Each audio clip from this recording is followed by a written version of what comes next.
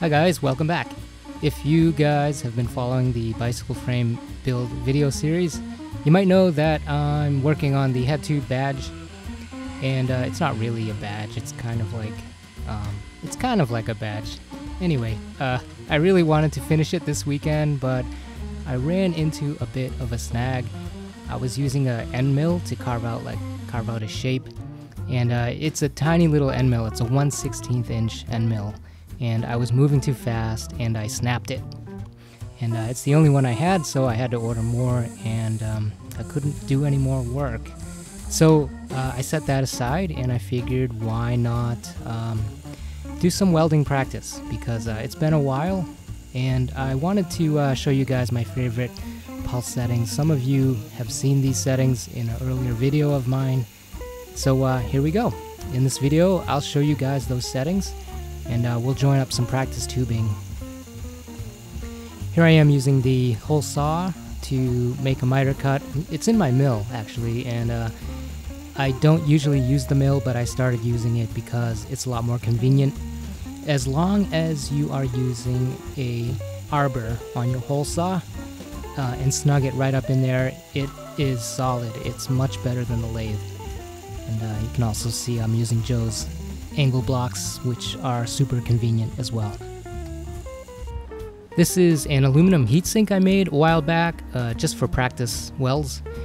This isn't necessary, but I found that the closer I can replicate the experience of welding bicycle tubing, the more worthwhile the practice will be. Because, you know, the metal will react in the same way, it'll cool down the same and heat up very similarly. Here are the tubes tacked and set up in the fixture. And my favorite pulse settings are 120 amps, 1.5 pulses per second, 5% background current, 25% time on. I ripped these settings off from the mountain bike forums, a mountain bike forums post by Peter, Olaf, Bungham. I'll have a link in the description to this, to the thread where he posts these settings, and he has some really sweet pics of some seat stay welds that he had done. Something to note, at least on my machine, when you get down into the lower pulses per second, I found that the control knob can be really sensitive. A little turn like this can be the difference from this and this. I like to have my pulse somewhere between these two frequencies. Okay, here we are, set up and ready to go. I'm starting off by laying a weld across the top.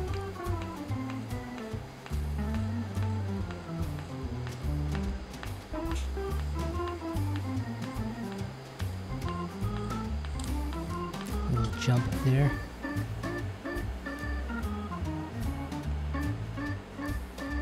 And then I flipped it, and we'll lay a weld across the other side.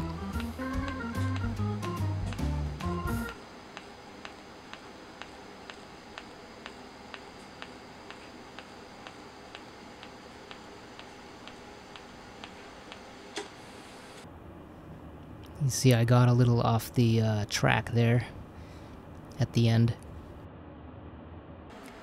Okay, now we'll lay welds into the corners.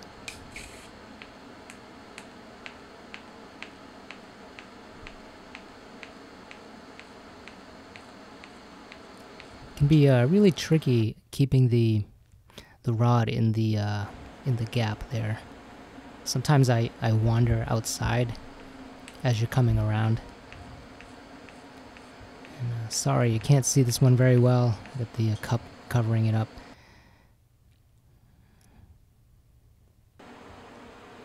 Alright, now I'm on the other side and pretty much doing the same welds.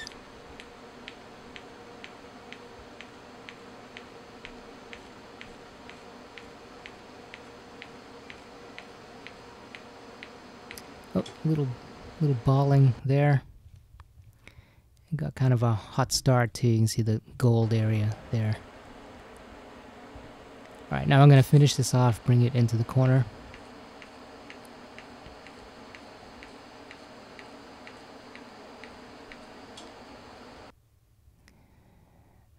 Okay. So now I'm doing the other side, and I am using my, doing this left-handed. And that's because I haven't done this in a while, and I thought it would be good practice. And it was pretty much a disaster. You can see I balled it up and managed to get no filler into the gap. So here I am. I'm gonna start that off again, right in the same place. And the reason this happened is you can see I've got way too much torch angle. I'm just not, I haven't used my left hand for practice in a while. So yeah, I need a lot of practice. I mean, it's not necessary to weld left-handed, but it comes in really handy when you get in a tight spot, or if you want to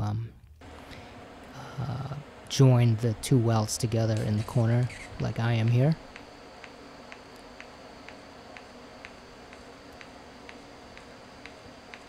I was also really nervous for some reason. I think just because I haven't done it so long, and I was recording this just specifically for these welds.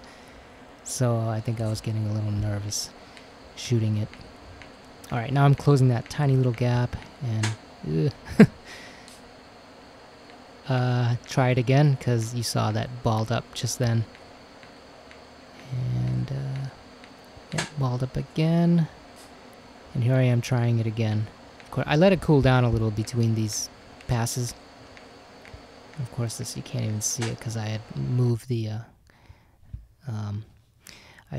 tubes around. Here's the results. All right, that's all I got. Hopefully, in the next couple of weeks, I'll get the final bicycle frame build video wrapped up and out to you guys. It's kind of a special one because it's the last video in the series. I'll do my best to make it worth the wait, but don't get too excited. I don't want to build it up too much. Thank you guys for watching, and I'll see you later.